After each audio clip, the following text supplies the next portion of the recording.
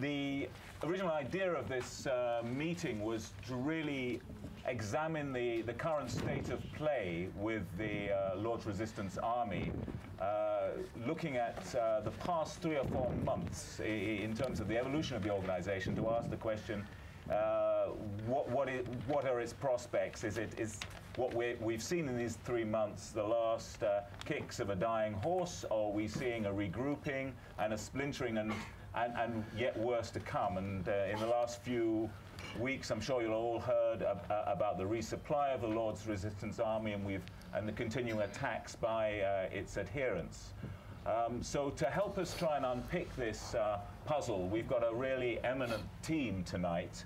Now on my far right, which has no political connotations, I assure you, Mr. Barney Afako, who is a specialist on the legal and human rights side of the story. He's going to take us through the details of the peace negotiations, the mediation involved. Anneke van Woedenberg, who is a long-time campaigner and commentator on both Congo and Uganda and Sudan, and she's going to take us through the regional and the military activities.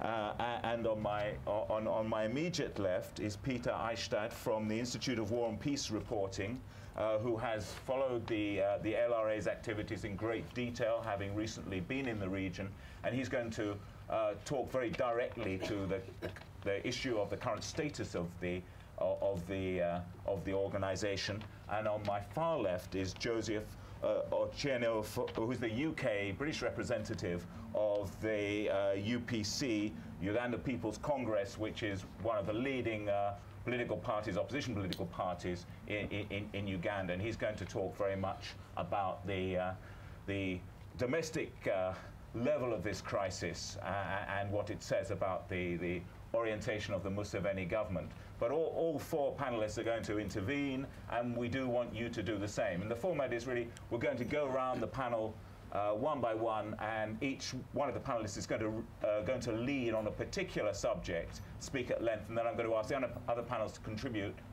and then throw that open to the floor, and then we'll get on to the next one. So don't hesitate to come up with your own views. But what we would like are sort of terse, quick questions, rather than, in fact, definitely not long political statements, but terse political questions and really sort of try and get tease the expertise out of our panel. So I'd very much like to start with you, Barney, and if you could try and bring us up to date in terms of the efforts to get the peace talks going last year, and what the objectives were and what the methods were, and why you think they didn't amount to anything in the end, and they were broken off, and we're now with this crisis we now face.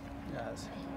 I think the place to start with the talks is further than 2006, when the Juba talks actually commenced.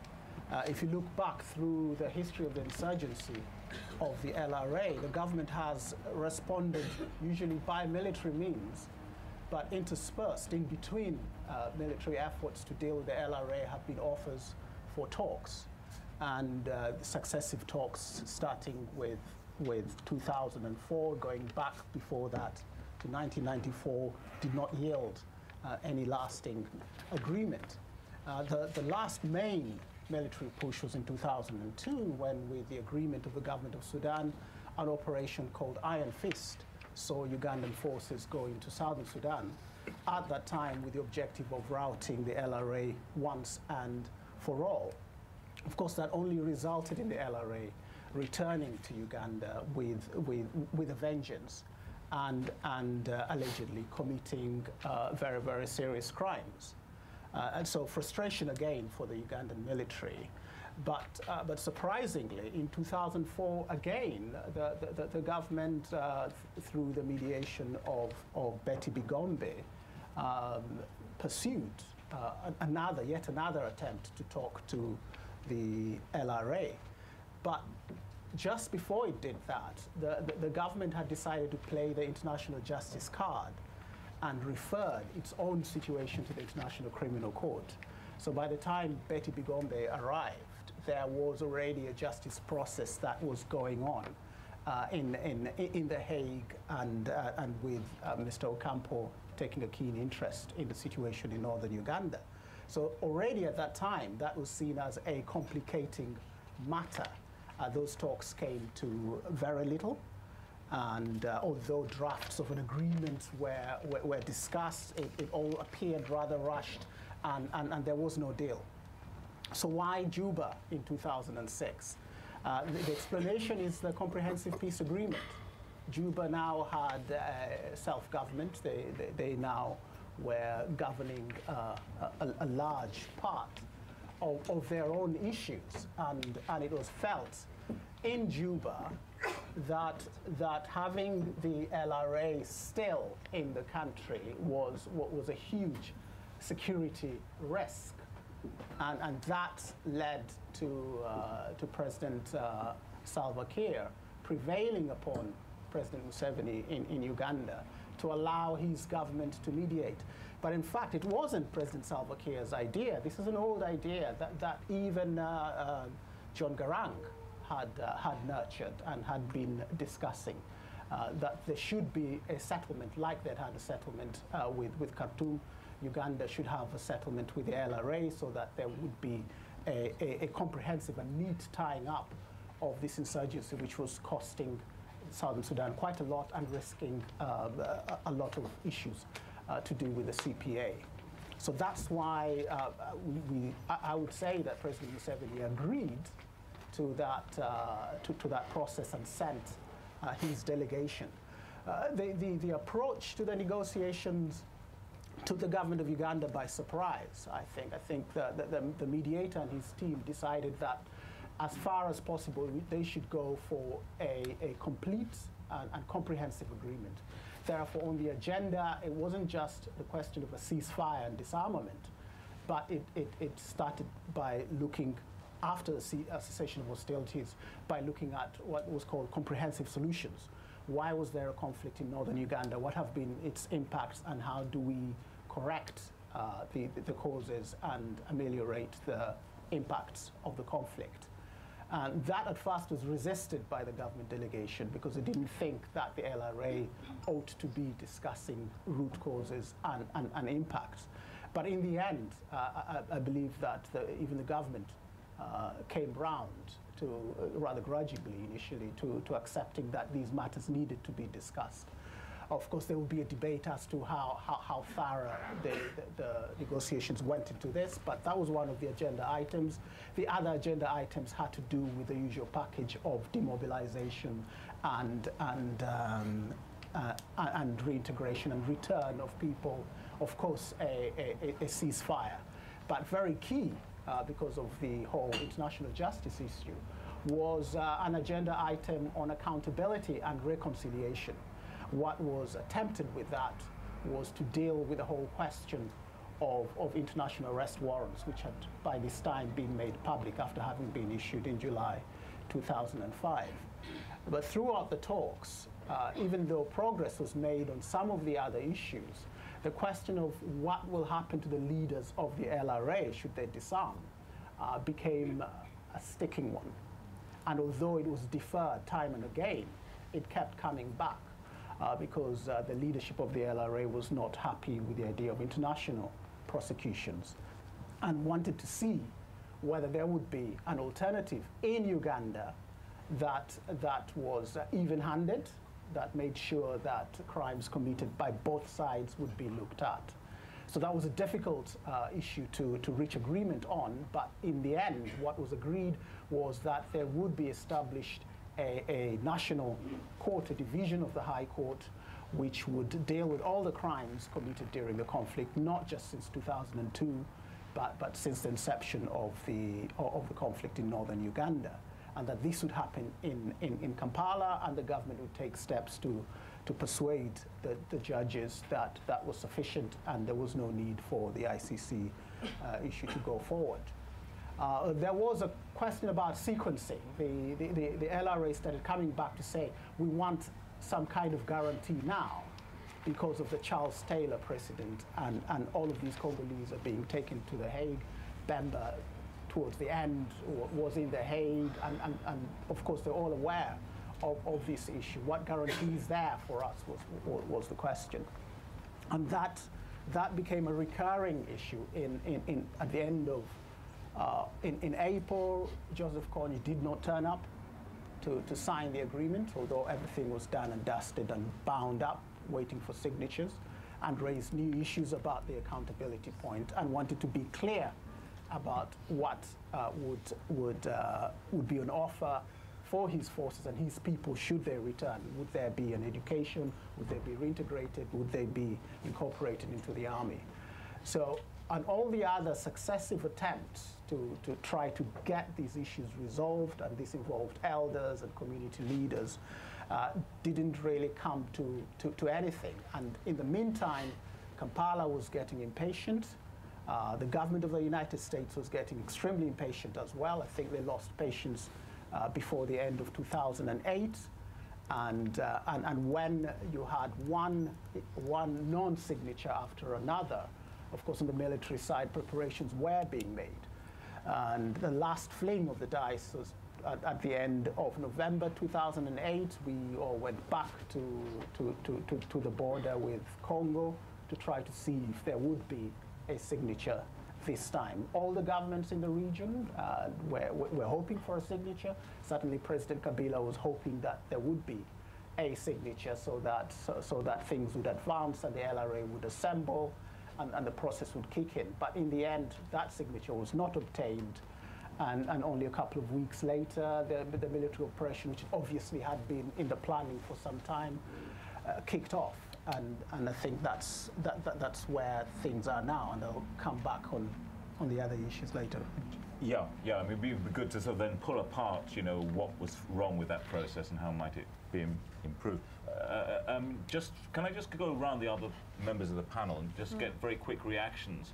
Do you think there was a fundamental flaw with the process? I mean, was it the personalities? Was it the process? Was it? I think from our perspective, so Human Rights Watch, who followed this process also very closely, obviously from a justice perspective, there were a number of key issues, and I won't go through all of those at the moment, but one was that throughout the entire peace process, of course, the LRA continued to commit abuses. Now, the LRA had moved into northern Congo, to Garamba National Park, one of the national parks in northern Congo, in late 2005. And I think one thing that Barney forgot to mention, which I think also pushed them actually towards peace talks, was a failed military operation by the United Nations so just a few months after the LRA had moved into Congo. One of the first ever covert United Nations operations. It's rare that we have covert UN operations. This was one of them. Attempted to get at the camps that the LRA was seeking to establish. Guatemalan peacekeepers, a number of them were killed, at least 8 of them were killed in this ambush. And I think the international community lost its appetite to deal with the LRA in Congo. But throughout the time that the LRA were in peace talks, abuses continued. Now, not necessarily in Congo, though some were in Congo, but actually they went on consistent raids into southern Sudan and into the Central African Republic in order to abduct people to bring back to their base in Congo. And very little was said about that during the peace talks. And initially, when the information came out about the abuses being committed in Central African Republic, it was very uncomfortable for some of the international community members who were supporting the peace talks, and there was an attempt to repress those reports with the fear of upsetting the peace process. So I think that's just one other thing to keep in mind. And lastly, I would say there's now indications, easy to say with hindsight, of course, but that actually during those 2 years when talks were going back and forth, that members of the LRA were continuing to stockpile goods, to stockpile food and other kinds of supplies, indicating they may never have been very serious about the peace talks to begin with. Thanks, Seneca. Peter, I mean, what in your view, do you have any points, very clear points on the talks process itself that you think were fatally flawed or that outsiders ignored? Yeah, I agree with Annika. I don't think the LRA was ever serious about the peace talks. I mean, think about, and I think this issue of the ICC was kind of a straw man, because if the LRA insisted on being tried in Uganda, Kony himself has repeatedly said he's convinced that if he ever goes back to Uganda or turns himself over to Ugandan authorities, he'll be hanged. Well, certainly that won't happen at the ICC. They don't execute people there. So his chances are better of survival, if that's his issue, are better with the ICC. Secondly, or thirdly, the issue of addressing the root causes of the war have never been addressed, and they still haven't been addressed.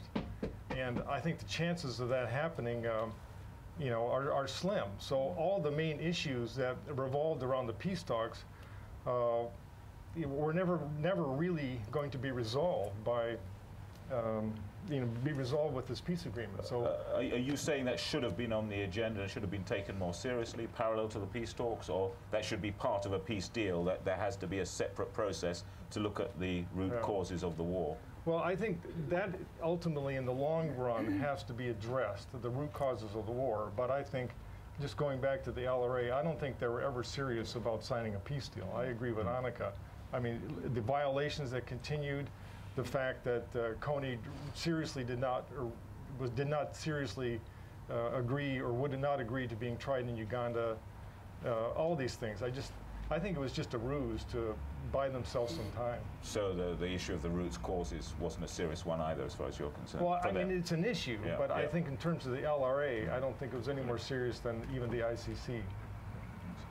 Joseph, what, in your view, led to the failure of these talks? Or what? My view is that the entire process was fundamentally flawed, and actually the point that we're actually saying that that perhaps they shouldn't have been focusing on is exactly what they should have been focusing on. There is no way in which we could go ahead and find some kind of peace agreement in Congo between two powerful military forces without addressing the root causes. The victims of LRA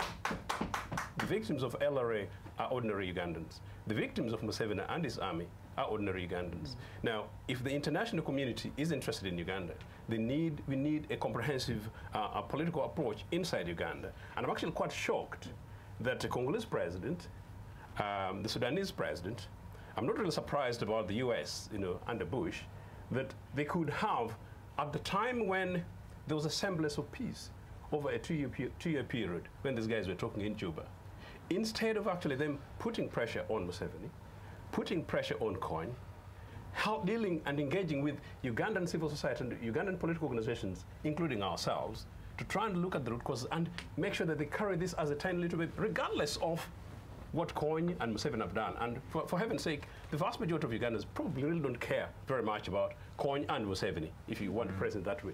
But by and large, whether we like it or not, they're there, they're Ugandans, both of them are armed. Museveni has attempted to fight these guys for the last 20 years and failed. And there is evidence in Uganda that while Museveni is doing that, he himself was committing massive atrocities. So it's an interesting point which has just been made by Bernie, that 2 weeks to the failure of the signing of the agreement, there was an operation. So quite clearly it meant that Museveni himself was preparing for war. So Museveni was preparing for war, and Kony naturally was preparing for war. And I'm saying this against the background of being one of those few people who are fundamentally frustrated, Patrick. I don't know whether we discussed this with you before. I happen to have been one of those people who were mandated by my party over a 3-year period, up to about 4 or 5 years ago, attempting to persuade the international community that it is actually possible to talk peace in Uganda. And I know some serious Western diplomats telling me in my face that, Joseph, you're being crazy. You can't talk to these guys. But I think we proved them wrong, that we brought these guys to a round table. But of course, they can come back and tell me that why wasn't it resolved? But because it was not resolved, that is why one of the reasons why I'm here. We are here. But I think it is still possible for us to deal with the conflicts in northern Uganda. But I think the conflicts in northern Uganda will have to take a comprehensive look at the situation in Uganda and a comprehensive look in the situation in the region. Do you agree with Peter and Eka's point that the LRA weren't really serious anyway about getting to some agreement? That inevitably that it was going to be, because it was a tactical issue, they were trying to... I think it was a tactical issue for both sides, and I was just reading some literature today, and last night I was looking at some literature, a book from Jan Egeland, the former UN humanitarian and UN Under-Secretary, who first brought this issue this side of the world, meaning first amongst you guys from this side of the world, because we've been talking about it for the last 20 years, you know. And Jan Egeland said that he met Museveni, talked to Museveni, and Museveni told him, this is 2003, that look, you know, we'll have to sort out, this thing will have to be sorted out militarily. Even 2006, after these guys had already started talking, you know, Egeland was actually, Museveni met with Egeland and told him that we'll have to sort out this thing militarily. Now, was Museveni committed to it? No. So you think neither side really? Neither side. And I think maybe with time, maybe later stage, I really think that there wasn't sufficient time, considering that Kony had been in the bush for all this long, considering that you guys in the western side were actually saying that we don't know who these guys are, we don't know what they want. Quite rightly, I don't know the guy. I don't know what he wanted. But we never, you and I, we together, we never worked out what exactly they're fighting for. Do you think there was anything else in the sort of negotiating portfolio that they could have thrown at the LRA and they could have kept them or made them more serious? Possibly. Some sort of guarantees or assurances? Possibly that, Patrick. But I think the ICC issue is very interesting. I think probably Museveni outsmarted Kony over it by actually rushing to the ICC because and Mr. Ocampo may have to take responsibility here, that if he was really an international lawyer who's actually genuinely interested in justice, our evidence about the atrocities committed in Uganda leading to the formation of the ICC, and since the formation of ICC, by forces associated with the government, as such that Museveni has got as much to answer for as probably Kony. Really? Okay, well that's going to be a big debating point, I think, this evening. Can we go on from there immediately into the military situation, which started up, and this operation that Museveni's son launched? Can you take us into that, Aneka? Why it was launched, as you say, so quickly after the failure of the talks, the significance of that, what it achieved, and what it failed to achieve. I think absolutely what we've just heard is true, that there was clearly a plan B being prepared for some time in advance of peace talks failing. And I think, you know, what was being said earlier by Barney is right, that the United States in particular had lost patience with the peace talks quite early on. And in part, of course, because this fit into very much Bush's view of evildoers, right? Good and evil. And Kony was clearly, in the views of George Bush and many of those around him, an evildoer. And this fit into the war on terror. And of course, during all this time, Kony had been added onto the terrorist list. And so this was very much at the time US policy. I think it'll be interesting to see once we get onto what will happen now, because the policy is, of course, different under Obama. But it was clear that there were other preparations underway. Now, the sticking point for military operations by Uganda, of course, was always President Joseph Kabila, because here was an army who had invaded Congo twice before, caused huge destruction for Congolese people. Was President Kabila going to agree to Ugandan army coming back in again? And of course, on December 14th, a military operation, a joint military operation was launched. But what's interesting is, why does President Kabila change his mind? And there's a couple of reasons. One of the key ones is pressure by the United States, arm twisting. You know, Museveni had come to President Kabila repeatedly over the past 2 years, and specifically really since 2008, saying, let us go back in, let us go back in, we're going to deal with this. And President Kabila saying, no, no, no, politically I cannot deal with this. But pressure from the United States put significant weight on Joseph Kabila. There was a second component which made that much more palatable and much more politically viable for President Joseph Kabila, and that was a decision made by Joseph Kony in September of 2008. So this is important for us to understand why the military operations are launched. In September 2008, there had been a summer of a number of people, a number of LRA combatants coming out of the ranks of the LRA. So this was a program that had been launched by the United Nations to encourage defections.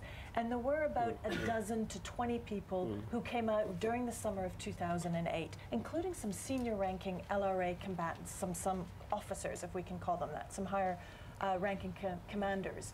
And those defections worried deeply Joseph Kony and the LRA. And he made a decision that now those defections needed to be stopped. He needed to send a signal that this was not going to be allowed, and Congolese people were to be punished for assisting the defections. And in September of 2008, we saw the first significant wave of violence by the LRA against Congolese people. And this was a raid carried out over the course of 3 or 4 days, simultaneous attacks where they deliberately went in and killed people and abducted young children. So the idea here was punish Congolese people and replenish the ranks. And they abducted about 200, mostly children. They specifically targeted schools, specifically targeted the younger classrooms in the schools. So ages from 10 to 15, abducted nearly 200 children.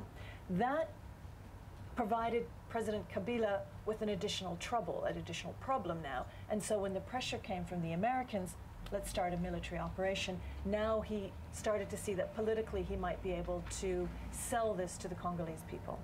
So on December 14th, an operation was launched jointly between the Ugandan army, the Sudanese army, and the Congolese army, largely Ugandan-led.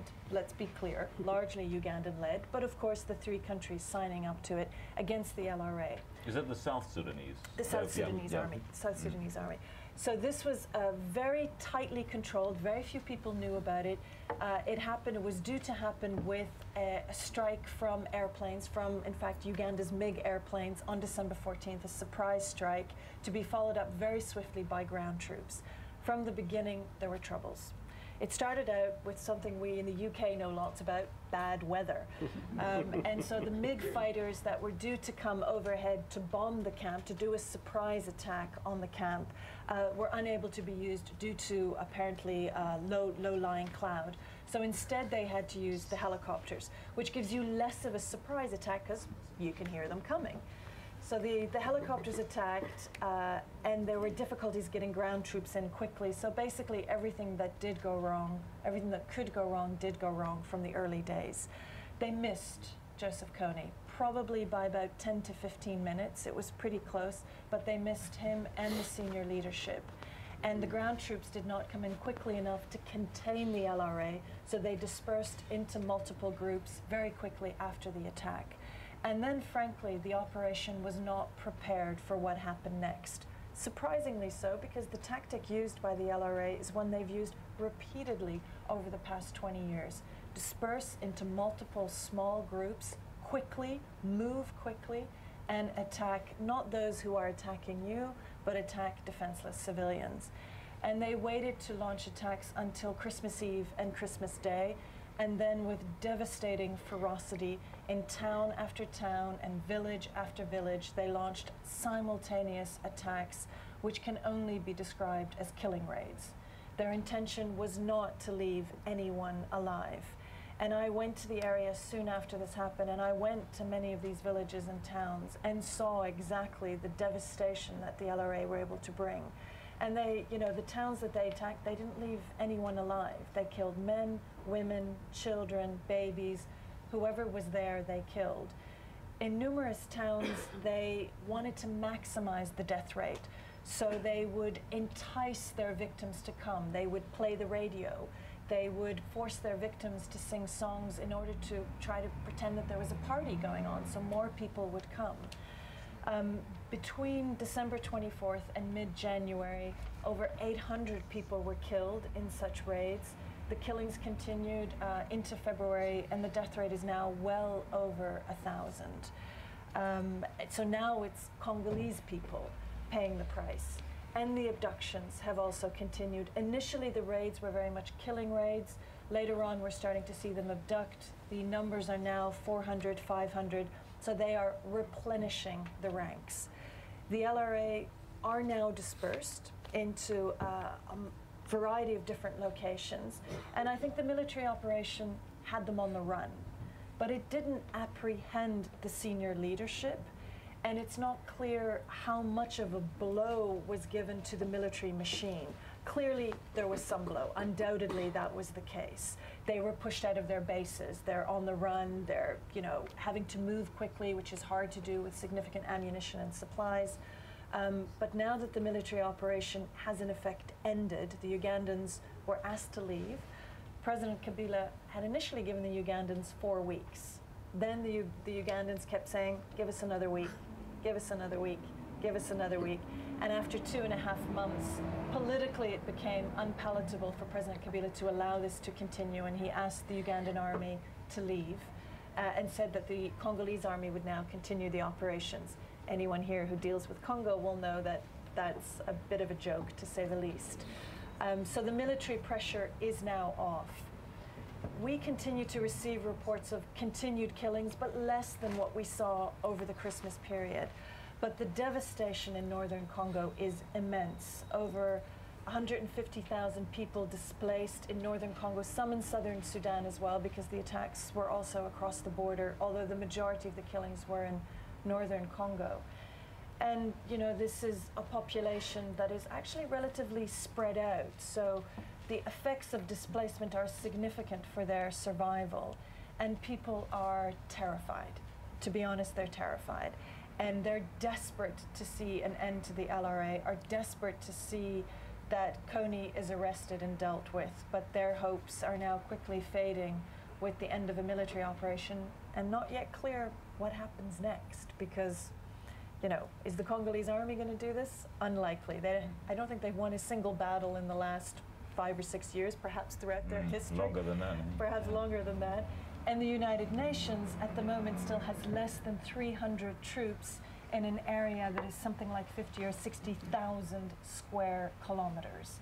The reality is that the people of northern Congo are now at the mercy of the LRA, and it's not clear what happens next and who will protect them. Thanks, Anika. Barney, what does this tell us about this war's been going on essentially for 2 decades now? Yes. And Museveni once ran one of what was regarded in the 80s as one of the best guerrilla armies in Africa. 2 decades later, we're seeing these scenes. As Aneka's pointed out, this operation failed. What does this tell us about the attempts to find a military solution? Is it just absolutely pointless, or do you think if you'd had a sort of, I don't know, Rwandan-style precision, to quote another army that's been extremely effective about dealing with its opponents, do you think they could have done it? Is there something basically flawed with the military approach, or is it just a matter of military technique, do you think? The reality is that guerrillas are very difficult to smoke out. And if you get to the terrain we're talking about, you see from the air, it is basically broccoli. There's nothing there. You can sink 3 divisions and it will be absorbed without a problem. So it is very difficult to defeat the LRA. It's possible for a small group, a small band of people to create a lot of havoc over a very, very wide area. And listening to the description of Congo, this is northern Uganda. This is actually for the last 20 years, where at the height of the insurgency, 2 million people were displaced and having to live in camps and fear attacks. So when you hear military people, you know, confidently proclaiming that, you know, it will all be over, we missed him by 15 minutes. This is the 3rd time that he's been missed by a whisker. Yeah. And so it's difficult to share the optimism that there is a quick military fix to this. And this is precisely what drove Southern Sudanese to talk to the LRA. These people had fought the LRA, so they knew the LRA in the battlefield. It's very easy for us to come in a little bit later without the military experience and say, oh no, there's only one way of doing this. There isn't only one way. And one has to do both. You have to protect civilians. You have to do that effectively. If you're going to plan anything military, you have to make sure that civilians are not, as far as possible, put in harm's way. But to say that there is a big bombing that's going to destroy the LRA in one sortie is a little bit far-fetched. So the other side to the equation is if you go in and you've got an idea to capture Kony and the top LRA leadership, and you should have it in the back of your mind, if you get that wrong, then hundreds of innocents are going to die as a result of your incompetence. Well, you should have more than one military plan. You should say, if the first wave, if the MiGs don't do the job, and nobody I mean, air strikes are very, very imprecise. What do we do? What is he going to do next? And I think the criticism was that nobody seemed to have anticipated that civilians would come into risk because of that. And that for me is the weakness there. And that's what's happened so many times before. Yeah, because there's precedent for that. Peter, what's your view of that failed military operation? Do you think it was fundamentally flawed? The tactics are wrong, or do you think it was it could have worked? I mean, if they'd taken cognizance of the fact that civilians needed to be protected and they'd had the right gear, they'd had the right planes, the weather was better, and all those ifs, if they'd been put into place, could it have worked, do you think? Well, I think you, just by the question you asked, that there's so many ifs there, and I think we see now in retrospect that, so many of these ifs did not occur. My biggest disappointment with the whole thing is the aftermath. Is that the way the LRA reacted, and they're striking the most soft of the soft targets, and I think it only underscores, to my mind, that this is a group of very bad characters we're dealing with here, and they have to be dealt with in a very severe fashion. And I think that the international community has come around to that point of view. But like Bonnie was saying, this is a very, very difficult group. We had a golden moment there where they're generally amassed together in one place, and now they're dispersed, and it's virtually impossible. As we all know, guerrilla warfare is extremely difficult, and as the United States knows from Vietnam, it goes on forever. You hit one group, one small group, and it's kind of an endless process.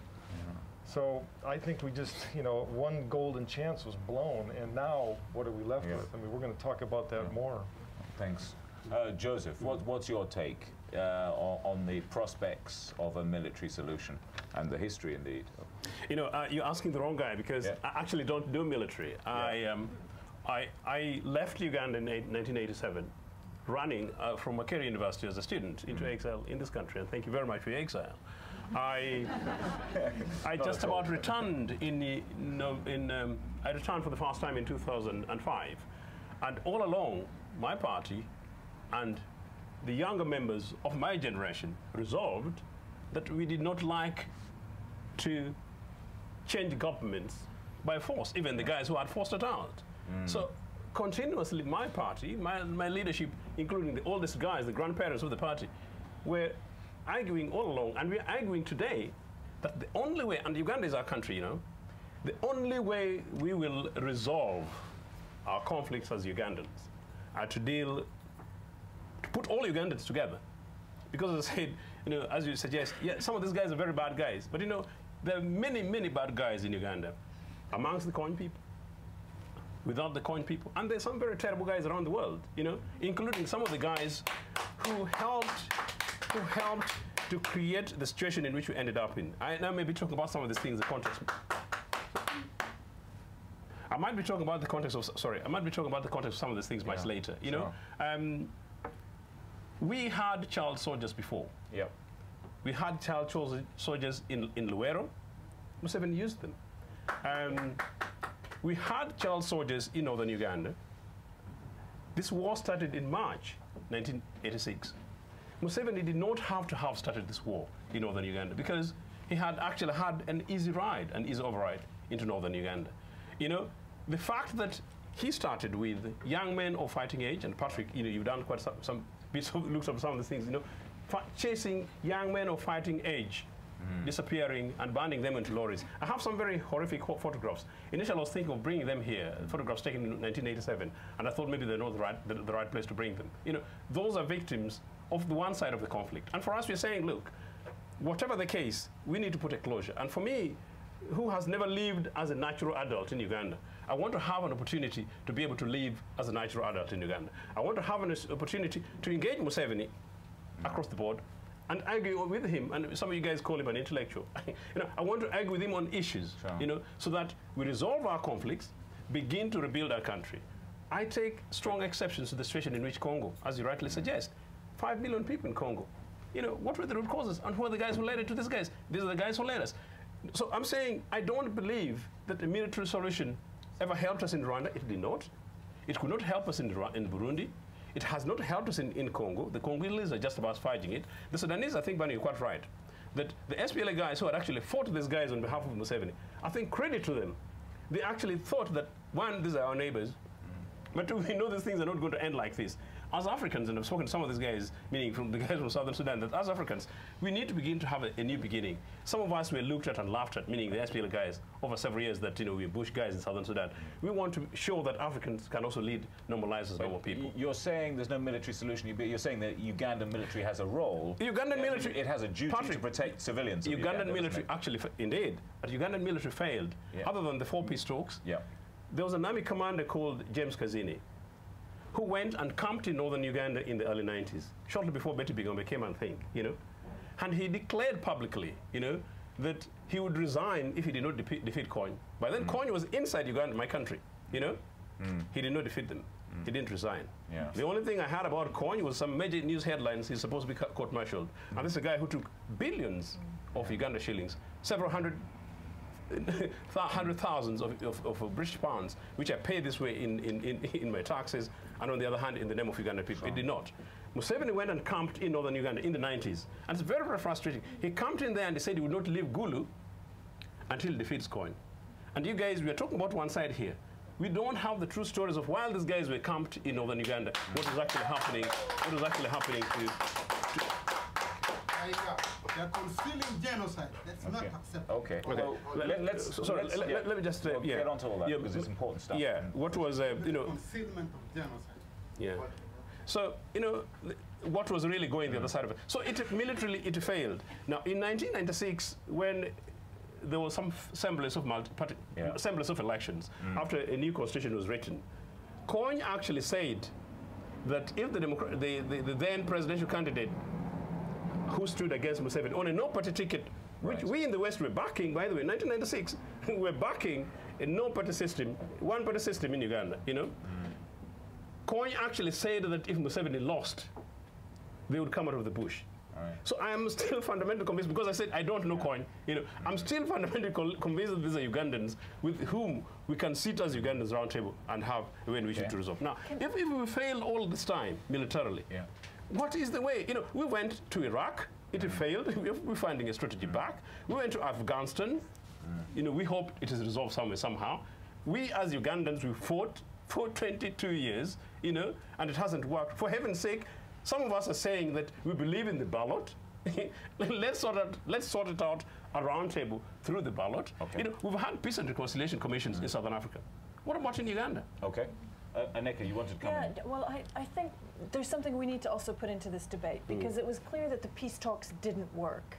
So if the LRA are not serious, and we're talking about, what, a group of 600 guys initially, right? I mean, this is different from many of the other armed groups, I think, that we see in Africa, and certainly in this region of Africa. You had 600 who abduct children constantly, who rule by violence and terror through, generally speaking, one individual who's at the head. If peace talks are not the option, I think one has to put the military option on the table. Now, I think the critical question here was the Ugandan army the right one to go after the LRA? No, of course not. We've had 20 years of this. Where was the international community, right? Where are those countries who support the ICC, who want to see apprehension of individuals wanted by the court? Where was the support if the United States was keen on this? Where were the special forces? You know, this was a golden opportunity. They were together. Kony was running a farm in northern Congo. You know, the 40 acres of maize and potatoes and beans. I think one can't put the military option off the table. I think one has to ask serious questions. Can one talk to Kony? Is he part of the answer to peace in northern Uganda? Most northern Ugandans have also very little connection now with Joseph Kony. He doesn't represent necessarily. And I think that's an opportunity which was lost, because I think from 2006, that was a lost opportunity for the 2 years, and maybe we need to go into it much later, that there was need for confidence to be built amongst the communities in northern Uganda. They needed to have been engaged. We needed to have a national political dialogue of some sort, all of us taking the conflicts in northern Uganda as a political issue by established political parties. You know, in this country, when we were fighting in Northern Ireland, the Conservatives had a view, the Labour Party had a view. How do we deal with it? It is about talks or no talks. You know, so in Uganda, this should be a political issue in which Kony comes with agenda, Museveni Remember, Museveni is a partisan belligerent in this, you know. And the only thing I need to say here is that the Kony guys, beyond everything else that is actually reported about them, sometimes there's an element of frustration that, you know, it is, to be fair, they don't do probably that very well in articulating some of the issues, particularly bringing up issues from the other side of it. But as I said, as far as I'm concerned, the only way in which we're going to resolve the conflicts in Uganda is politics. Because if we got rid of Kony, which we can, and for me, I'm quite happy for us to get rid of him. I'm just not quite sure if we don't address the underlying issues that some other coins may not emerge. Okay. No, that's Peter, can we get on to the next bit, really, of the discussion, which is the status of the LRA at the moment? Maybe even you've spent a lot of time in the region studying and interviewing this outfit. And could you tell us where they are now? And really, the core question we're trying to work out this evening, you know, what is the future for the organisation, but more importantly, the people that are suffering under this organisation? Yeah, after following it and writing about it and researching, I was able to visit the town of Dungu, which is in northern DRC, last June, and I interviewed a lot of people there as well. And even back then, people were terrified that Kony had just completed his first wave of attacks and gone on to this extended raid up to the Central African Republic and then come back. And that's where he grabbed his first group of abductees. But my sense is that over the years, I would say certainly for the last 5 or 6 years that he was fighting in northern Uganda, I think this organization has become a self-sustaining militia. They have separated themselves over such a period of time. They've done so much destruction in northern Uganda that there was no longer the kind of political support among the people that had been there initially. And I think their whole political agenda had dissipated. And I think they had, when they migrated from northern Uganda to the DRC in a fall of 2005, and the remaining units went over there in early 2006, I think they've become a self-sustaining organization at this point. And I fear that the fact that they've been able to survive this recent attack has bolstered Kony's concept of who the LRA is and what it can be. And I think they continue to receive some kind of support, as they have for a long time, from the Khartoum government. So given the situation of relative isolation, that they seem to be relatively untouchable, I think they're in a position now to wreak some havoc on a larger scale than what they have done in the recent past.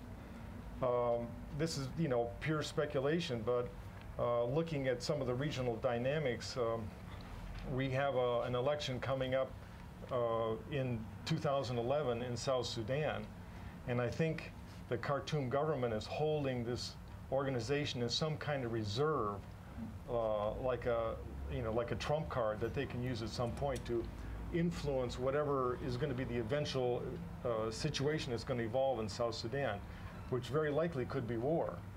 And if they can use Kony as another instrument to cause trouble there, I think that's a distinct possibility. If not there, they could certainly migrate even further north and become a factor in Darfur. And that's far-fetched. I'm saying this is pure speculation, but regardless, the bottom line is that the existence of this organization and continued existence does not bode well in any way, shape, or form for anybody. So you're saying essentially that they're stronger than ever? I think that psychologically, Kony is going to emerge from this feeling very strong and basically invulnerable. And you go along with the reports recently that they're being resupplied by Khartoum for the use as a sort of pro-Khartoum militia in southern Sudan, and for whatever purpose. I mean, that possibility is very distinct. That he's getting some support from somewhere, and I know it's hard to nail down unless we have some spooks in the audience that can verify this for us. But yeah. Any spooks in the audience? We must recruit you as a correspondent. Do you want to comment specifically on the resupply issue? I mean, if yeah, I wanted to comment a little bit. Just on the resupply, then we'll get into a more general discussion. Yeah, because I'm one of the delegates of Kony. Okay. I've been in Juba, and Afako knows me very well. Okay. Yeah, I'm sorry, next thing I say, we are not serious, because we have got a lot of support, and we had a lot of issues to be discussed. What I'm hearing is completely different from what was in Juba and what people were doing. Apparently, just to cut the story short, I've also been to Uganda and to the north. And there are actually people, and actually anyway, there are actually people knows who is killing them, which commander was there, on which date. They know that it is the NRA or the UPDA who are dressing up like Kony, and they would come. And Otemawen was one of them. They were calling themselves the destructive forces. When we were in Juba, we put our conditions very clearly until it was sabotaged from Mombasa. Okay, this is all very interesting. Anyway, can you just answer the question? Who are you getting your supplies from? I'm not in the bush. Do you never talk to them on your cellular phone? When they talk to me, they say they get the supply from the NRA, whom they have from the killed. NRA? Whom they have killed. Right. Oh, yes. Never from Khartoum? No, I don't know that. And is the NRA good enough to drop these supplies by air to the mountains? Pardon? Are the NRA dropping supplies by air to No, they killed. They killed, okay. Yeah, okay. the one they killed in the battleground. Okay. Well, so what I'm saying is that it would be better. I've got some information here. Okay. Which I would hope people would be better willing to see how the peace talk started. The heading is that. Why don't we? The foundation was built on sand. First of all, Sudan was not a reliable place to speak in. Okay. It was completely incapable. Secondly, we have got our points we put down in front of the peace team, and Afaka was here. And we were very serious, because when we are called to talk, we talk. Now, the killing which has been happening happens very close to the military barracks of the UPDF, which is Museveni's groups. And we are wondering if Kony is under pressure, he would go to kill very close to the barracks. Okay. Thank you. Okay. I'll come back later. Yeah, sure. You've obviously got a lot of expertise in this area. We want to tap it. Barney, can I get your impressions of Peter's assessment of the LRA, stronger than ever, more significant and bolstered, in effect, by the failure of this latest military operation? What do you think is the future for the group now? What are his plans? To be used again by Khartoum in the elections in southern Sudan? What's in store? Because of its previous well-documented connections with Khartoum, the LRA has always been regarded with suspicion, and indeed some of the motivation for some groups to promote the talks is to sever that link completely. I have no information on whether links have resumed or not, but I believe that it is unhelpful to have such a group under arms and not back in the fold. And that's why I think it's important to try to get the LRA back in the fold. And of course, terrible things have happened, but I find it entirely unproductive to merely characterize the LRA as an evil, devious group that you can't trust. That takes you absolutely nowhere. Difficult as it is, you have to find a way of engaging with people who are under arms, because the safety of a lot of people, the progress of entire regions depends on it. And I think what is happening increasingly in the world is that we are narrowing our options and waving the justice card, and that if somebody does this, we do not touch them. They're pariahs. They're only there to be arrested and charged and prosecuted. Those are important values to have in the world. But we need to look beneath that and say what really is happening. How are they impacting on hundreds of thousands of people, and what can we do about that situation? So I fear that we've bought into this whole ideology of retribution and justice first, and it's not been very productive in terms of conflict resolution, not only with the LRA situation, but increasingly that will be seen in other situations. So, and you see there's nobody in the region really able or willing to take them on? I think it's not. I don't agree that people choose not to engage with the LRA when they couldn't. I think that if they thought it could be done easily, I think they would give it a go. I think military people want a success. I think they would want to notch that up. And I've spoken to a lot of military people, senior military people around the world on this matter. They have reservations. They don't feel comfortable without a really clear plan and an exit strategy going in after a group, even like the LRA. So yes, you might want to be rid of them, but it's not easy. And it's going to take time, and you can't close off options like dialogue. Thanks. Aneka, where do you think the group stands right now? Stronger than ever, or? Well, let me first. I just want to say something about this peace versus justice debate, because I just don't buy that. I think we rarely see sustainable peace without justice. I completely agree that the timing is important, and that one has to think about when something comes after the other. But I think this debate that we're starting to see, we see it in Sudan at the moment. You know, arrest President Bashir and peace in Darfur is going to fall apart. There isn't a peace in Darfur. So I think that justice is vitally important for sustainable peace. And that the trick is, how do we make that work? And I don't think the two are exclusive. I certainly don't think they're mutually exclusive. I think the difficulty now with the LRA is that neither option has worked. And it does leave us with a very difficult situation. The peace process didn't work. Kony didn't turn up on endless occasions to sign the peace agreement, despite having had some movement on the issue of ICC and of justice. So of having this agreement, which you described very well, where they in fact had now come up with a solution of possibly having trials inside Uganda, although the International Criminal Court would have had to agree with that. And the military option hasn't worked.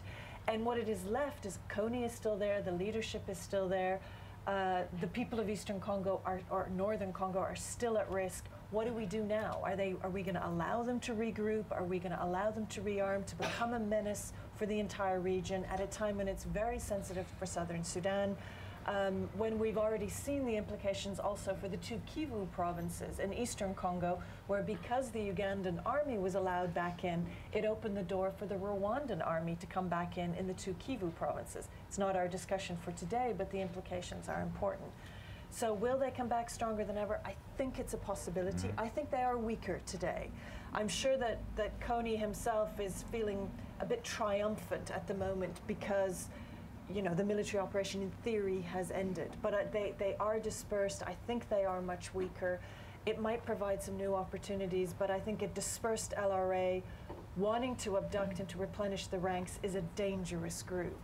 And, you know, I think we're in a very difficult situation, and I don't have the answers to what happens next on this, but both options seem to have failed. Joseph, just give me quickly your assessment of where the LRA is, and before you go into the your bigger discussion of how this fits into the political landscape in Uganda, and you know, what, as we run into the next set of elections with Museveni standing again. I think in context, as has already been presented, we don't have, and some of my colleagues, in political colleagues in Uganda have been having conversations about this. I know that there was some controversies just the other week about the cost of the Congo operation, where there were headlines about 390 million Uganda shillings, and that's just under 330,000 pounds, which of course, you know, this side of the world may not be much, but that saves quite a few people as the cost of operations in Congo. But linked to that was whether or not the operation was necessarily worth it, and if it was, you know, was it, you know, where does it leave Kony? we don't know. And I think as initially presented, it would appear that it was a botched up operation, I think, as your literature suggests, meaning that Kony is probably today not any different from the Kony who was there in a way back in November last year. And as I said, politically, and I feel fairly strong about this, we probably, the confidence that we attempted to build over a 2-year period was actually destroyed by that operation. And I just don't accept the idea that we've tried both options and concluded them. I don't believe that the peaceful option has been concluded. As I said, 2 years was not long enough. There was not yet a time when Museveni spoke to Kony. There was not yet a time when Museveni, to my understanding, Museveni met with Kony. In fact, there was a time last year when Museveni actually said in a public interview, the guy is rather arrogant. I mean, if you're backed by America, you would be. The guy said that, I did not send anybody to go and talk to Kony, meaning making reference to his internal affairs minister. Now, if you speak like that, what message are you passing on to the other side? Now, if ICC is hanging on the other side, which is a real issue, Museveni represents the government. Most of the regional governments are really by and large on his side. You could argue that the chief mediator, Joachim Chissano, the former president of Mozambique, quite clearly on Museveni's side, which is part of the reason that the thing is that this guy is raised, that there was not enough time to give confidence to Kony's side to come onto the table. Now, again, as it was being said earlier, we are not saying that by so saying you're necessarily justifying what they're doing. We're simply saying that, well, 20 years, it did not work. If we are to have 2 more years from 2008 to build confidence, for Museveni to begin talking to these guys, and it's interesting, you're down there, as I understood it. The guys who had never talked to one another, they found themselves sitting down, talking together, hugging one another as citizens and friends. That's how you build the confidence. I'm not an expert in this, but I am an expert on humanitarian issues. And I link that with my political values, and I find it that, no, I think we needed to give these guys more time. But of course, your question is, are they stronger? Inside Uganda, I don't know. All of us want peace. And I think our message to Kony, and our message to Museveni, and our message to those people who are backing both sides, I'm talking politically, is that use your influences to encourage both sides to come back to the round table so that we begin from wherever it stopped, and forge a way forward, ensure that no child is killed in northern Uganda, whether it's by Kony or Museveni. No child is abducted in Congo, whether it's by Rwandese or Kony or Museveni or Congolese forces. We are simply saying, let's have give an opportunity for which we're able to have a fresh start. Do you think there's an absolute equivalence between the LRA and the UPDF, that really, as far as you're concerned, the UPDF has killed at least as many people as the LRA, if not more? Neither of them can be trusted. If you want me to be very frank with you, I would actually, if you take the UPDF, which you call NRA, which is the Uganda government forces, with the way they started from Luweru, with their figures, with their facts and figures and their moralities, I would say yes. But I mean, I think as of today, you think there's an absolute equivalence? But I'm not really quite sure whether comparisons. But I mean, so essentially, the ICC should issue a warrant for the arrest of Museveni. I have no doubt about it. I have no doubt about it. And if there's anybody with a message from Museveni, they should do so. But is it useful? At the moment, I'm simply saying, let's try to create a situation in which all military forces in Uganda, in and outside Uganda, who are with Ugandan interests, are brought back to the table so that we talk politics, because I believe politics is the way forward for our country. Okay. I think there's probably, if, by all means, we can speak more about the politics of Uganda, but perhaps we should, a number of people, lady there with the glasses, we're trying to get a question for a long time. If we could get you to speak, could you please tell us, what your affiliation is, what organisation you're from, or whether you're a concerned citizen or whatever? No, my name is Josephine Apera. I was a deputy delegation leader to give a peace talk for the LRA. Okay, thank you very much. I could have spoken for 5 hours. Okay, but first of all, I was not. 5 hours. No. That's what I'm saying. To talk about the Juba peace. Failed. I mean, the failed Juba peace talk need about 5 hours. But I'm going to put it very briefly, very briefly. Bullet points. Yeah. In the metaphorical sense. I'll try and handle the bullet point. Yeah. The peace process. There was no peace process as far as the LRA is concerned. The LRA started their peace process a long time ago to be allowed to select their own people to sit and represent them. That has not been allowed up to today. About 3 of us went to Juba, but we were kicked out. We did no time. The problem which I see with the peace talk is what I'm hearing here in the table here. What Aneka was saying, she sounded almost, is it Aneka or Annette? Aneka. Aneka. You sound more like a military person than a human rights person. Because you're talking real military. And this is where the problem comes from. And another problem with Peter, you're saying, we have got golden chance to deal a blow. You went there to kill people. So all you wanted was LRA to collect in one place. You bombed them and killed these people. And you started bombing people right from northern Uganda. You started killing people right from Luero. Today is the time to tell the truth. And all of us must start telling the truth so that peace can come in the world. What we are talking about is proxy war in Africa so that you kill the population, take away their land, take their gold, take their every resources from there. That is the problem we are talking about. And that is why the peace talk did not take place. Thanks. And I will tell you that while we went there with good intention, and Kony is a man who wants to talk to everybody, including all of you, and I've talked to him. It's not the monster that you are painting. He started fighting because, like me, my mother was burned alive by Museveni's troop when they came to northern Uganda. And Kony was still a little boy, he was not in the bush. This is what we need to be addressing. So when we went to Juba, Kony was not allowed to select his delegation. Instead, international organizations like Pax Christi, like Senegidio, they sponsored their own group who are government of Uganda intelligence to be delegation for the LRA. So how were they going to talk on behalf of the LRA? So Kony is aware of that. No, 3/4 of the delegation, the so-called LRA delegation, were government agents who were pretending to be speaking on behalf of the delegation. For some of us who went willingly to go and solve the problem, we were kicked out, we were isolated. You know about that.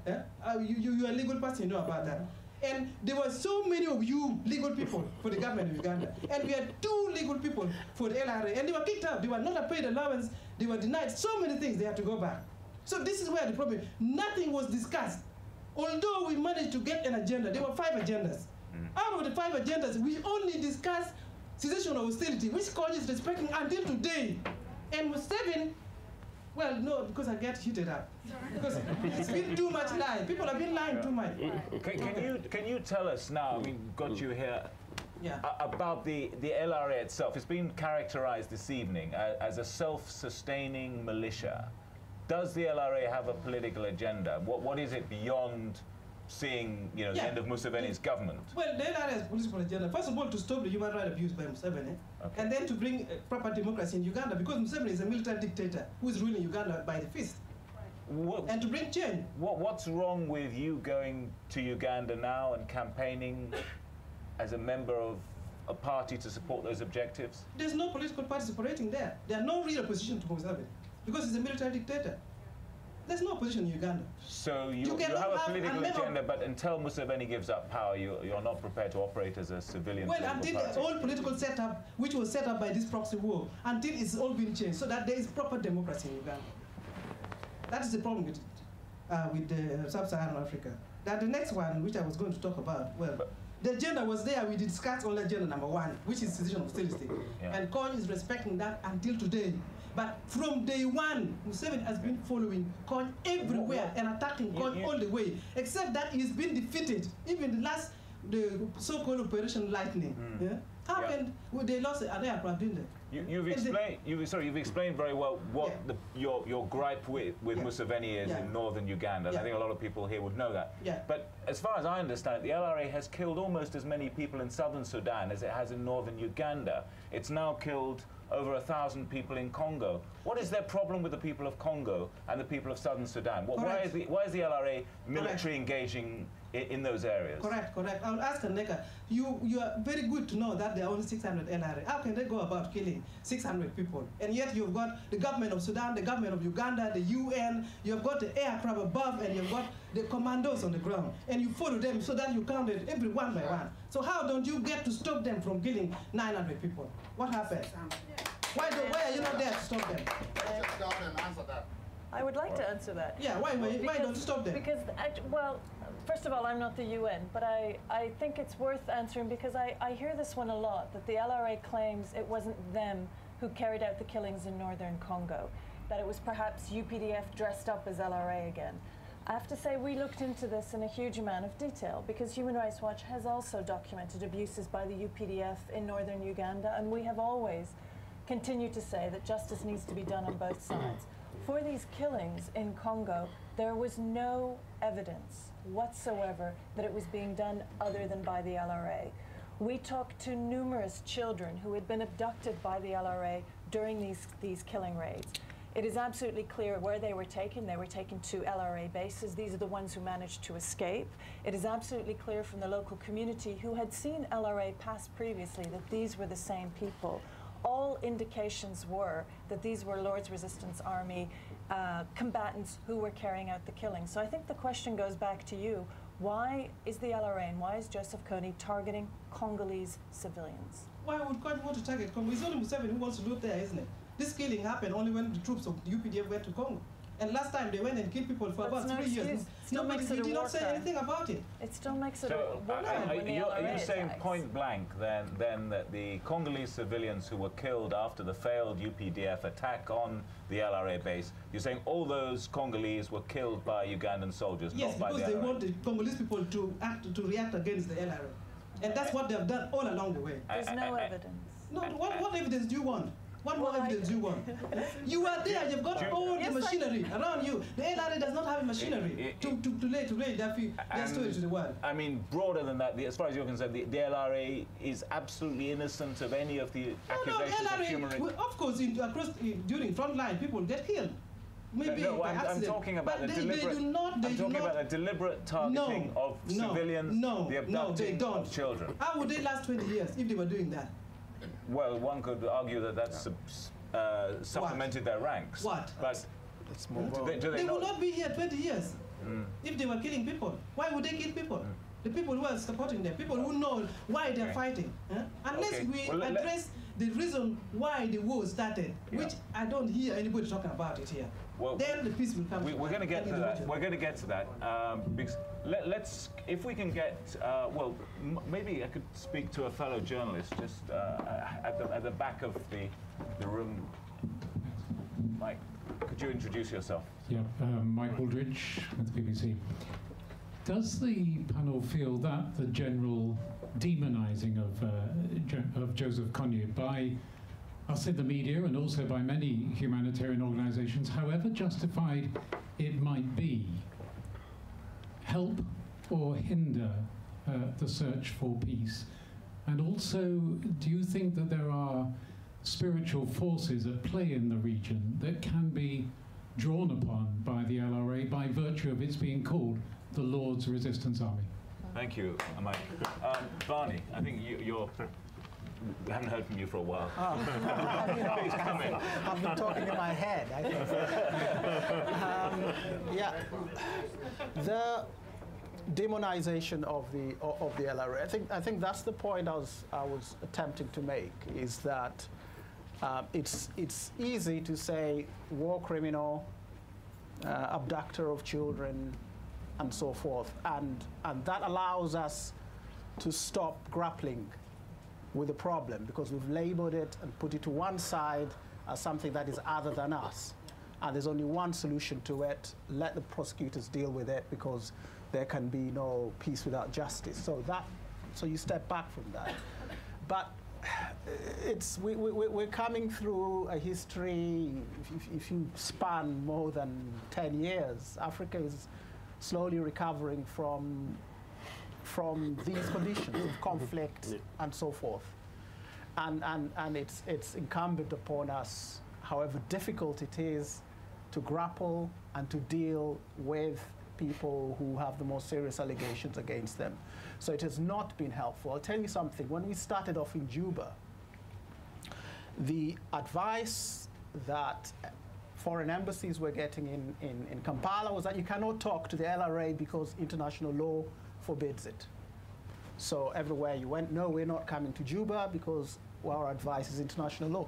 And there's no such thing under international law. So I had to write a paper to say this is nonsense. Which bit of international law? And that came from human rights groups, and there was paralysis to say, no, even if somebody is indicted, you can still discuss with them. If you don't have an opportunity to arrest, you breach no obligations. So that's just one small example of how the labeling can short-circuit what is a more complex process of dealing with these individuals. And it's easy to say, no, they're devious and they're never serious about talks in the first place. I started talking to Vincent Oti in about October of 2005, here from London by phone, saying we want to discuss. Way before the Guatemalans arrived in January, they had a clear idea of what the agenda would be, what the pitfalls were. He said they didn't trust the government. And I said, well, but Museveni is a strong leader, and sometimes you need a strong opponent to discuss with. If you win the argument, you can be surer.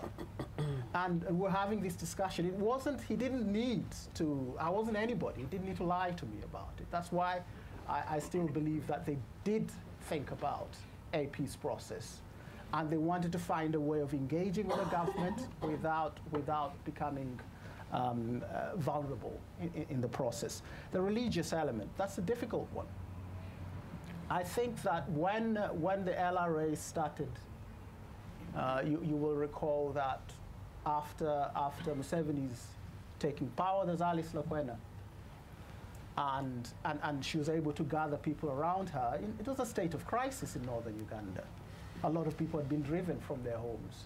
And the society was, to be frank, lost.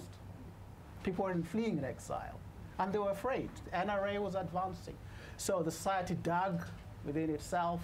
Alice Lakwena came, filled the vacuum, and people gathered around her. Joseph Kony then filled another vacuum, and young people remained around him. And that has gone on, and he has drawn on that spirituality. It's difficult to understand, but it's a potent element. And if you ignore it, then you are sidestepping a very important feature of what the LRA is. So if you take the LRA seriously, you have to understand Kony's appeal and his charisma, and that is also tied up with his own beliefs. Aneka, demonization, spiritual values, popular, what accounts for their continuing existence, success, popularity, whatever? I mean, I don't think it's helpful to label anyone a monster, just because we all have within us the capacity for a lot of good, and we all have within us, I think, the capacity for a lot of evil and terrible deeds. I do think it is important for us to be clear when crimes against humanity, war crimes or worse, are being committed. And I think we need to say that. And of course, one has to be able to document the responsibility of that. But I think we mustn't shy away from that. When serious crimes are being committed, it is not, I think, the role of human rights organizations or of anyone else to try and paper that over.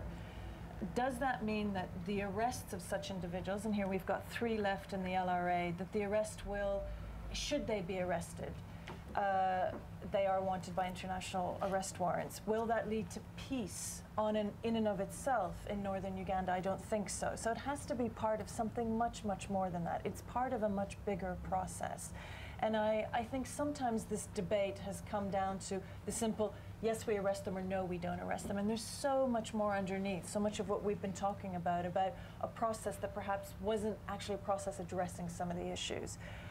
So I don't think we should label them as monsters, but I do think we have to be clear about when crimes are being committed. On the role of the church, I think that is one that is worth considering perhaps a bit more. And I think also not only have we sometimes got caught into this difficulty of does one talk to war criminals? I mean, I do think if we're serious about the International Criminal Court and about international justice, we should see that as slightly different from other things. It's broader than just Uganda. But I think there's also been this difficulty of we don't talk to terrorists, right? The whole kind of US administration on this. And I don't think that has necessarily been very helpful. And we've got to find a way of dealing with that with more nuances. Yes. Peter, demonization, spiritual powers? Well, I think that's an excellent point, and you're right. And a lot of this demonization is a result of the media, because we in the media are compelled to make things either black or white. These guys are good, these guys are bad. And as we all know, any of us who've worked in the field for any period of time, there's a lot of gray out there. And unfortunately, given time constraints and space restraints, we don't always make those distinctions. But again, I'm agreeing with Annika. It's like we cannot forget that some very serious crimes have been committed over decades. And I also want to just make another point. It's like, I agree also that this is not an issue or question between peace or justice. The two have to go hand in hand. I think saying we can only have one or the other is a diversionary tactic to get people to think, to forget about the real seriousness of this issue. Why is Kony and the LRA, why have they been indicted? Why were they the first indictments to be issued by the ICC?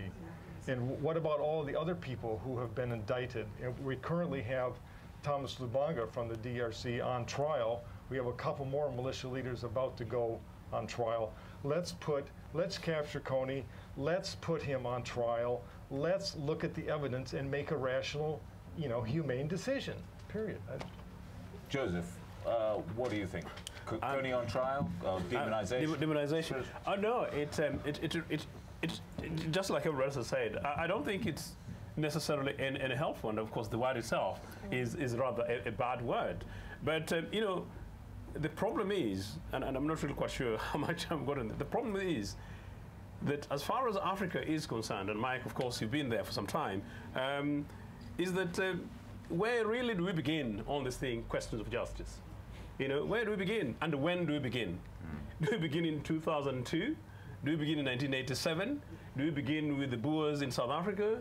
Do we sort out the UNITA guys who are now doing quite well in Luanda, in Angola? Where do we begin? So generally, it's really not helpful. And for me, who got myself into becoming a tiny little media expert through being a victim, I saw and traced many of these other things when immediately one time you're doing business with Saddam and is a gentle giant, and tomorrow, these horrible guys, and the other day Jonas Savimbi, Ronald Reagan says, is a cool guy, and in my own case in Uganda, Idi Amin comes and, the British guys called him a gentle giant, and Museveni was at one stage called a new breed, I don't know what it is. So which is which? In Uganda, and I think this is part of the problem, Patrick, we need to deal with this problem by bringing all of us in together. If we say Kony is a killer, how many people have killed? And I think that's a point which I didn't really make before. We have a position. My party has got a position, which no other party in Uganda has picked. We want to buy from South Africans the National Truth and Reconciliation Commission. I went and lobbied over it with my late president, and in 2005 we tabled it at the first semblance of national conference which was allowed for political parties in Uganda. So you'd use the same principles. Essentially, if Kony confesses all, makes a clean breast of it, amnesty for life. Amnesty for Kony, maybe something to think about. No, it really doesn't. Well, amnesty for Kony, amnesty for Kony is good. I'm just simply saying that it really doesn't help, because I think the point Mike was saying was that maybe we call Kony a killer, or do we call him a liberator? But there are the people calling Museveni a killer. But that's the point. And where do we stop it? Yeah. So really, it doesn't help, for short. The language doesn't help. We're a bit pressed for time, unfortunately. What would be quite good? I think we've had quite a few representatives or speakers on behalf of the LRA. Is anyone here want to say? Well, failing if you don't, but fine. If anyone want to sort of put the point of view of the Ugandan government, no one seems to really be very impressed by their performance. Otherwise, just any questions to the panel, drawing their expertise. Lady there with the purple. Cynthia Patrick from Conciliation Resources. Just a little point of detail. I'm not at all an expert, but I just wanted to say that the TRC in South Africa did not exclude prosecution for serious crimes, so not everybody was amnestied. I think, but if you did actually tell the truth, you could get off. No, for serious crimes, you could still be prosecuted even if you told the truth. Okay, so that's the model you'd recommend. Yeah, just this little detail. Patrick, then no wonder, just to say, no wonder Museveni is not very keen on it, because because someone would catch up with him too. Okay, gentleman straight behind, yeah. Steve Elliott, I'm an analyst.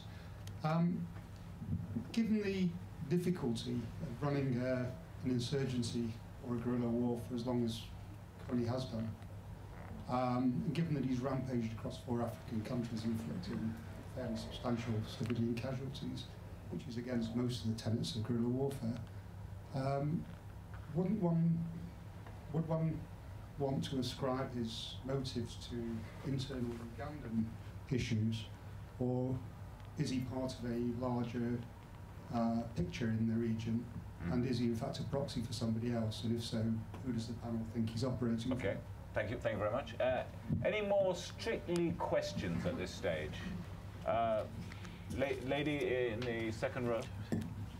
Hi, Zoe Flood. I'm a freelancer formerly of International Crisis Group. I have 2 short questions. Firstly, I'd be interested in the panel's view on the US's role in the military operation in December. And secondly, referring to the December Crisis Group report about a subsection of the LRA, which they refer to as LRA Sudan, I'd be interested in the panel's views as whether there is a subgroup within the LRA that is predominantly South Sudanese and that their situation is so different that it needs to be addressed in a different way. Okay, thanks. Any more questions? Gentleman right at the back, in the blue sort of shirt, yeah.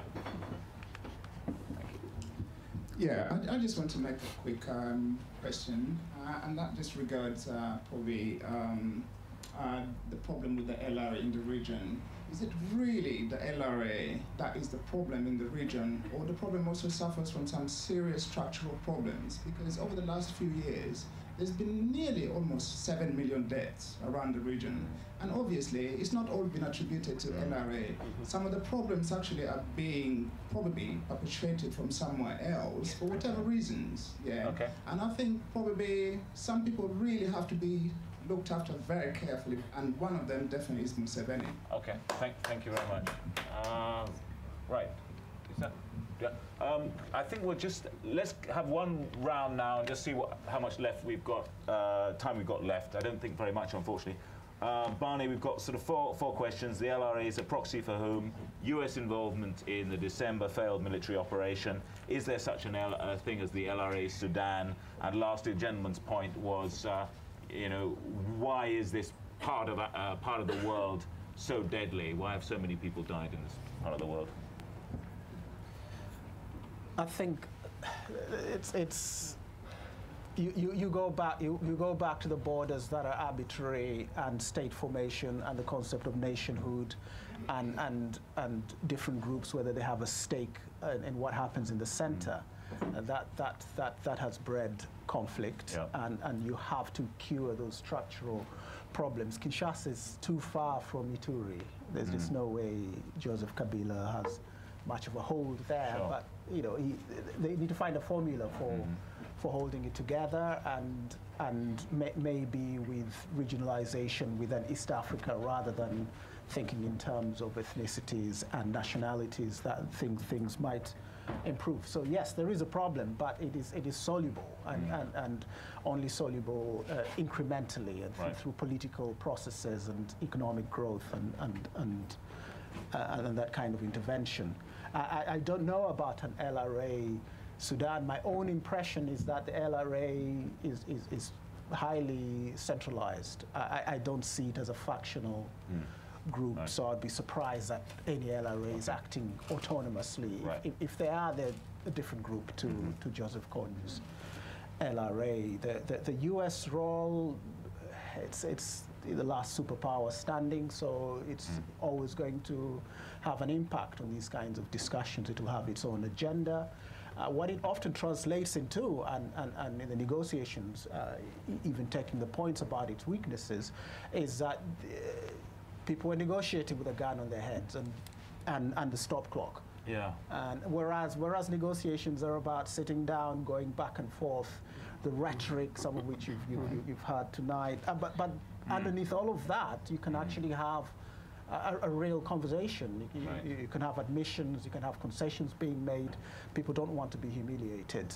If we rush it, then it ends up being stark, and one side doesn't feel able to proceed with it. There's been some issue about truth and reconciliation. That's an important discussion, but it was on the table in Juba. There is draft and language on a TRC that needs to be established in Uganda, and people appointed independently in a process that is political. But that needs to be a political process within the country as well, and it cannot just be imposed in a timetable externally. So those thoughts are happening in Uganda, and certainly discussing the past is the way to go. I'm not sure about truth commissions and how they function in Uganda, but it's worth trying. But the other point is that under the Juba agreements is a commitment to prosecutions apart from the Truth Commission activities. Right. Thanks very much. Aneka, can I get your comments on those? And then I'll come back to you, Banu, right at the end, but just tagged onto those questions, because we're short. Can you just sort of give us a couple of pointers, you think, things that could be done, peace talks, security, UN involvement, whatever, that can really, because we all agree that the LRA is in business, this conflict is going to rage in northern Uganda, probably Congo, probably southern Sudan, and it's going to get worse. Can you just come up with a couple of pointers as things you think that should be done, as well as answering questions? And not a tall order. But. Yeah, well, in terms of answering the questions, actually, I agree with just about everything that Barney's just said about that. I'll give maybe just a few more details on the U.S. involvement, because certainly what you say, you know, the stopwatch was on, and obviously they wanted to move to the next phase if the peace talks were going to fail. It's also clear they provided more substantial support for this operation. So they provided intelligence, financial backing, and logistical, technical know-how for the operation. You know, that's absolutely clear. And so I think when we're looking for solutions, the US has a role to now also help find solutions on all of this. It is kind of the last superpower standing and has significant influence over the government of Museveni. We need that to be used. It also, of course, has significant influence, at least in parts of Sudan and in DRC. And they need to, I think, help us now find solutions to some of these problems. I think from a very practical perspective now, we're in this difficult situation where it's uncertain what's happening next, but there's one certainty here, which is that the people of northern Congo are today without protection. So, you know, a Congolese government army that has not been very effective in the past, that tends to prey on its people. They've actually not been too bad in northern Congo so far, so I do want to emphasize that, but I don't hold out much hope that that will continue. So I think some serious questions need to be asked about what is the UN's mission in Congo, MONUC's role now in northern Congo, what can they do to help provide protection for the people who live there, similarly with the UN in southern Sudan. I don't think the UN is the answer here, by any means. You know, I think we've all seen far too many failures across the region of the United Nations, but I think we do need to look much more carefully about protection of civilians on all of this. And I think these underlying issues, which so many of you have been talking about tonight, we need to find a process to deal with that. And I don't think it's as simple as going back to the Juba process. You've highlighted the difficulties in that, so have you. So I think let's go back to the table and think about some of those issues. I think the other thing that has to continue is pressure on the LRA in a wide variety of different forms to stop its human rights abuses. I know we've heard talks this evening, or comments this evening, that they're not carrying out abuses. I'm afraid to say that the evidence does not bear that out. The evidence is that children continue to be abducted and people continue to be killed, and that's the LRA combatants who are responsible. And the people of northern Congo have suffered, the people of Congo have suffered enough over the year. We talk about 7 million dead, the vast majority in Congo. It's a non-functioning state, and the LRA is taking advantage of that. Clarification, Mr. Chairman, please. Okay, a very brief one. A very brief one. Mr. Chairman, thank you, Mr. Chairman in the House. It gives me tremendously great pleasure to thank you all for having come to this meeting. I have not been given an opportunity to speak. It is understandable, Mr. Chairman. The point is this, and I want to make it abundantly clear. My name is John Baptist Ayala, a permanent resident in the United Kingdom. I'm grateful to the British government and the British people for giving me the opportunity to live in their country and to be able to speak in a country that recognizes the significance of democracy. Fine. We also have to recognize the time. Actually, thank you. Now, Mr. Chairman, I go away with tremendously deep pain in my heart. I am the victim of genocide. I've known the pain of genocide since 1971, when Idi Amin overthrew the first UPC government. Okay, but I'm the nephew of Lieutenant Colonel Abola. He knows him very well. Him, Barnabas Afako. I'm the son of Lieutenant Colonel, the brother of Lieutenant Colonel Abola.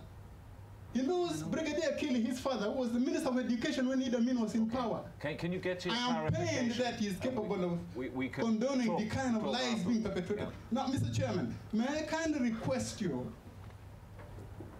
to use your influence to organize, or rather to facilitate a forum where a thorough diagnosis of the fundamental issues in northern Uganda can be thoroughly discussed. Because I'm so ashamed that a person like this young lady and this gentleman are capable of perpetrating I can assure horrifying lies. Thanks. Very good point. A lawyer, I don't know which university you attend, because if the essence of university education is the pursuit of truth, and you are capable of such hopeless lies, I'm so ashamed. I am so ashamed. Thank you. Yeah. Please, no, we will. Please, let us realize. Yeah. Okay. We hear the. Okay. Sir, we hear. I hear exactly what you're saying. No, you made your point. You made your point. We see the need. Thank you so much. And I assure you, we're going to have the forum that you're looking for, and we're going to try and. But I think the point we're all looking for is let's take it somewhere constructive. Peter and Joseph. Final comment. No. Okay, well, let's talk afterwards, and we'll have your forum. So if you have anything else to say, I'm here. I'm going to answer. Christopher Kony. Okay. You can check your papers. Fine. Peter and Joseph.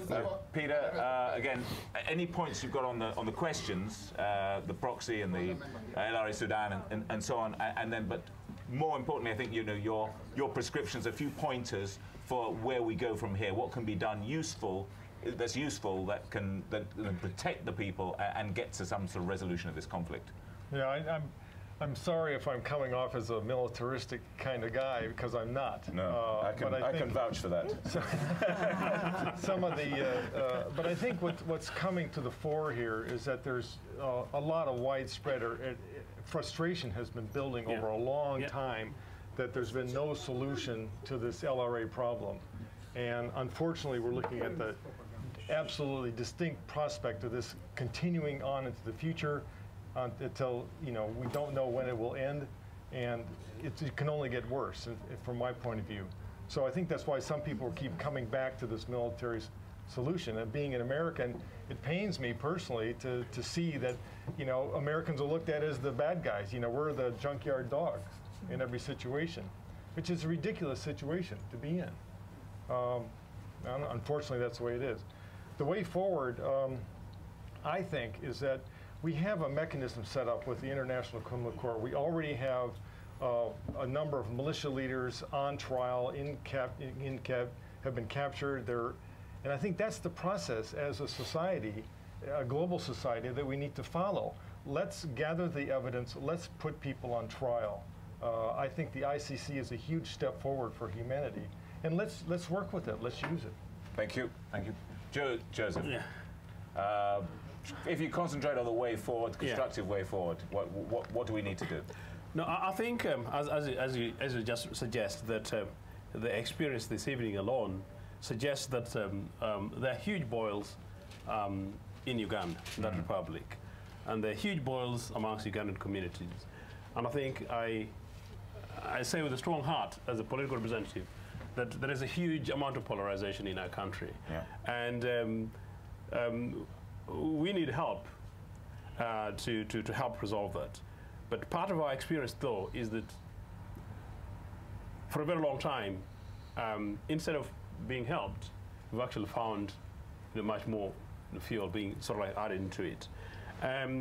But since this world is changing, I think Bunny was making reference to the fact that up to 10 years ago, we had these, Africa was really a place of war.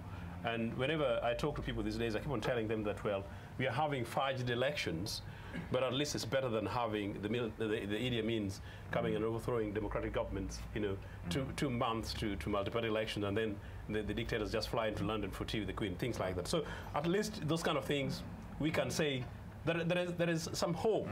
But I think really at hand here is the fact that we don't know how many Ugandans and other Africans in Congo today will successfully wake up tomorrow. In northern Uganda, we don't know how many children today are going to sleep outside the streets of Gulu. 2 years after we started the talking, we still have huge number of people. The vast majority of people are still in concentration camps. There is still very little movement towards giving people an element of hope and moving towards towards their home. I think somebody mentioned in the floor, I don't remember who, I think somebody was talking about land. There is already now huge politics about land to the extent that Ugandans have got every reason to be suspicious enough to say that, well, this game was really not about coin, this game was not ritual, it's about land. How do we move forward? I really don't know. I'm pleased to have an American here who genuinely believes that America can be a force for good. I know America can be a force for good, and I happen to be one of those people who is a good friend of many African Americans, including a brother to the current American president. He's actually my cousin, the other side of the border. America should use its might, not to go and make judgment, but to create an enabling environment in which all of us return to the peace process. The international community is not going to stay away from these issues as they get spread around the region. And I suspect that will continue, but it has to be managed, and there's just got to be more nuance about it. And we have to be committed to ending the violence because of its impact and because of not only today's victims, but yesterday's victims, and for future generations. So I think we have to go back. But restarting the dialogue, but it doesn't necessarily. You have to keep the channels open. Is the way I will put it. If we start an artificial process of dialogue, we go back the old cycle of when does it finish and what will it achieve. Let's keep those channels open and try to persuade belligerents to cease and to take the political path. It's hard work. There is no quick fix. But no signs yet that that's happening or possible right now, from what you can see. And I think that the parties will go back to dialogue, because over the last 20-something years, it's not been perfect, but after fighting, they've come back. Yeah. And it's not ended well, but let's keep hoping and trying that the next round will have lessons on the back of it, and important lessons we can draw on, and we can advance this process. And of course, in the meantime, civilians, wherever they are, need to be protected robustly. I think that is part of the response. We lack the forces to do that right now. Yes. Well, thanks so much, Barney. Thanks for all of you, and thanks for all of the audience. We've left on a note of hoping and trying, which at least is a start, but there's an awful lot more to be done, and I hope, I think as Lady pointed out and other people pointed out, perhaps a forum on the northern Uganda situation, because there are a lot of questions, and nothing, well, they're partly to do with the conflict, but fundamental socio-political and economic issues about northern Uganda and the need for development there and how that could help the process could be addressed. I think maybe there's ground to get everyone back together and a lot more other people to look at it constructively from that point of view. But in the meanwhile, thanks very much for coming, and if you haven't had your chance to ask your questions, do come up to the panelists afterwards. I'm sure they'll be willing to engage with you. Thanks very much for coming, and let's hope hoping and trying are going to yield some results in the months ahead. Thank you.